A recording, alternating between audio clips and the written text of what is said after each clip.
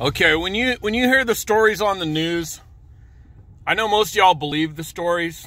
Oh, let me clean my lip. And that's great. Hey, you should believe them, okay? Why wouldn't you believe them? But if they seem too weird to be true, should you question them? Today, we are told by Austin, the media in Austin, and the economically rich school of University of Texas at Austin, that 13 of the football players, the Longhorn football players, have been tested positive for the COVID.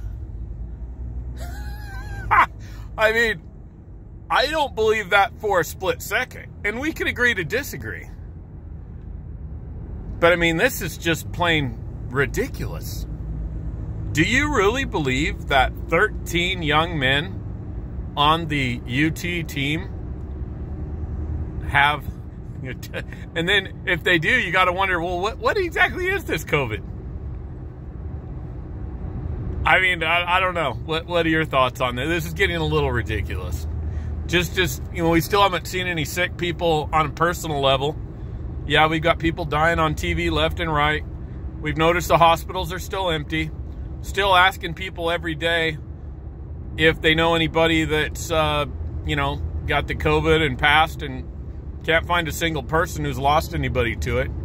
Did have a teacher at Lake Travis the other day tell me that her 75-year-old dad has COVID and he just fought it for 2 weeks and now he's okay. So, you know, there's that. I finally got somebody that claims they know somebody that had COVID. But 13 people. Oh yeah, so everything seems to be going good.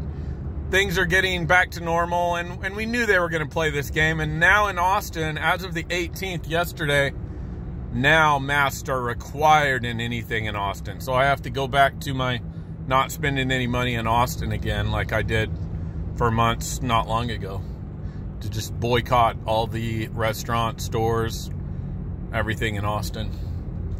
But anyway, let me know what you think. 13 football players tested positive for COVID.